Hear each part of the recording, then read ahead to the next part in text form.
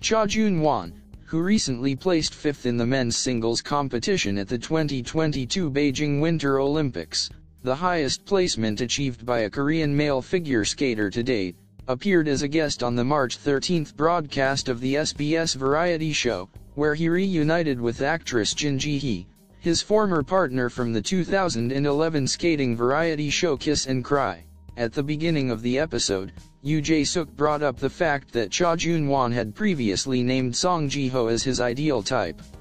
The show then aired footage from the 2018 SBS Entertainment Awards, where Cha Jun-hwan bashfully revealed that his ideal type was Song Ji-hyo Nuna.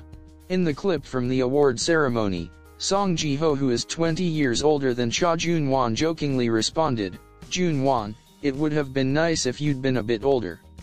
Cha Jun-hwan went on to share that he'd been really excited when he received the offer to appear on Running Man, as he'd been such a huge fan of the show ever since he was a kid.